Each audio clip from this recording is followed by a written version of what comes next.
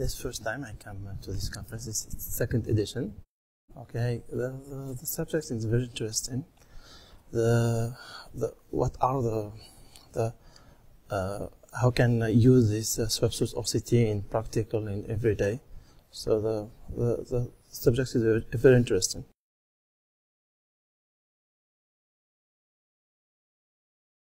Let's say not a component, but it's multimodal function. Mm-hmm. This is why I decided to buy it, to buy the Docteur Triton device. The component, let's say, of course, because of its first time OCT angiography, and secondly because it used Swept Source, so short wavelength light, so better penetration.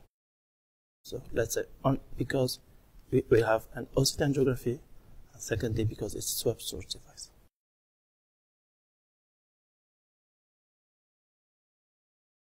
It's 1,000. I'm working in private practice. Mm-hmm. We're a group of 7 ophthalmologists.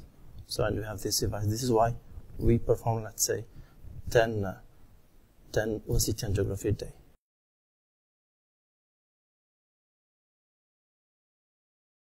Okay, this is interesting because we already compared patient having SD OCT to Swept Source OCT in case of medias opacities like cataract, and we found that the images are better, so we can analyze better the structure of the retina and the choroid, and this is important, very important, especially when you should perform cataract surgery. For example, patient with AMD, with dry AMD and cataract surgery. I remember the case of the lady. She was 80 years old, and all ophthalmologists told her it's not interesting to perform cataract because your macula is not well. When we perform a Swept Source OCT, we saw that in some places of its macula there were good photoreceptors, and so we told her that okay, we perform the surgery and the vision improved. So because the quality of the Swept Source OCT angiography, the images are better, and we can give better prognosis to the patient.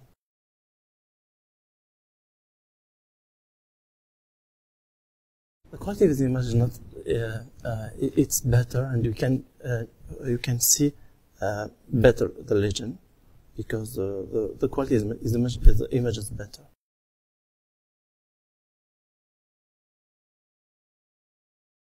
Ideally, it's changed our way to practice, especially with Triton. We have in one screen. When we perform OCT angiography, we have the superficial plexus, the deep plexus, the outer retinal plexus, and the choriocapillaries. And then we have the angio B, we have the on-face OCT, and you have the retinography with retinography, color retinography, or we can choose autofluorescence. So having all this in one screen, you can really assess the degree of the lesion of the macula of patient, rather in age macular degeneration or in diabetic macular edema, which are the most frequent lesion of the macula. Okay, and we can assess the pathology, and then we can also follow the patient, and we can give prognosis. For example, in diabetic macular edema, we have a diabetic macular edema, and we can say to the patient, we'll perform injection, anti-VEGF injection, your vision will improve or not, depending on what we see.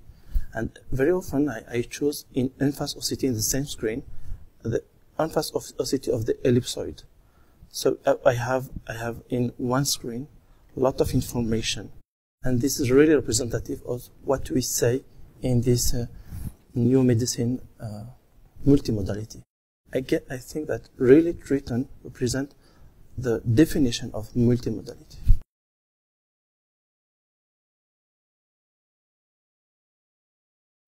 course, this is interesting because we go deeper, and so we see better. We can go till the sclera, and a lot of pathology started in the choroid. So with Swept Source OCT, we can assess the choroidal vascular network, the choriocapillary, and below, and so when we combine OCT angiography with Swept Source OCT, we go deeper, and certainly we can better analyze the pathology. If I ask you in any way, if you want to see something deeper, it's better. Why just assess something superficially? Go deeper through the tissues, and we discover something. I remember a woman, a young woman with diabetes. The retina was very good, but there was a pathology in the choroid. In fact, this woman had a high blood pressure. And because we saw in the OCT angiography, thanks to the Swept Source, the pathology at the level of the choroid, so we asked her to go to the cardiologist specialist and discovered high blood pressure.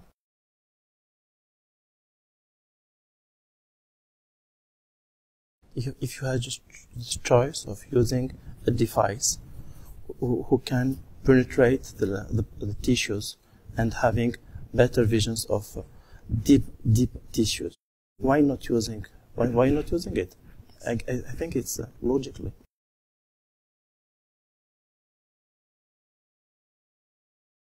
Most, let's say, statistically speaking, AMD and diabetic retinopathy is the most two statistically very important pathology we saw every day.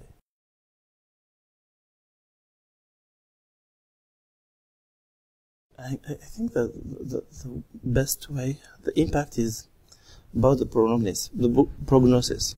We can say to the patient, okay, we can treat your pathology, cataract, anti-VEGF, retinal surgery, and you can tell him your vision will certainly improve thanks to the quality of the image we get through Triton device.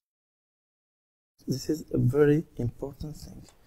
I'm working in private practice, so patient would pay the treatment, and it can be sometimes expensive. So it's very interesting to tell him, and you tell him that, okay, we'll take this strategy, and we'll have results. And this is what I really feel. This is during the 4 months, I can tell to the patient, okay, we can take care of your pathology, and we'll get the results. And this is quite interesting.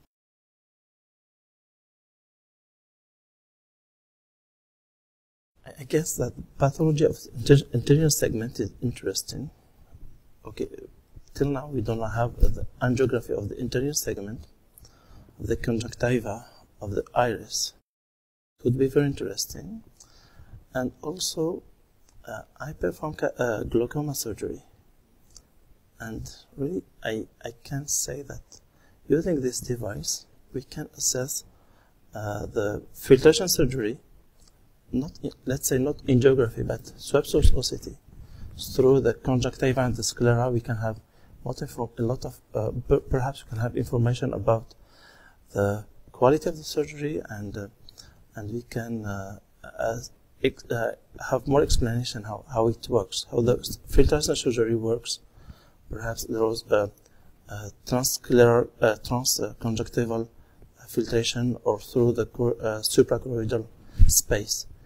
Because the Swept Source OCT, as mentioned, is very, we can go deeper. So perhaps the device, perhaps the researcher can improve the device in the interior segment, which is interesting.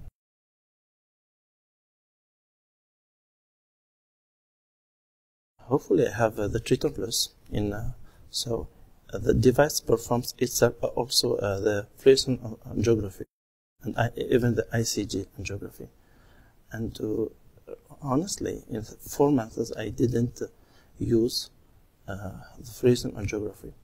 Personally, I hate fluorescence angiography because you should inject the dye in the blood of the patient, and very often the patient feel vomiting reflex, and you have to catch good pictures early, and sometimes patient cannot cooperate. So perhaps yes, in future we would not use at all fluorescent angiography.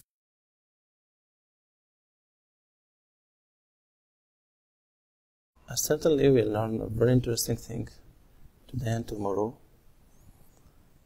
and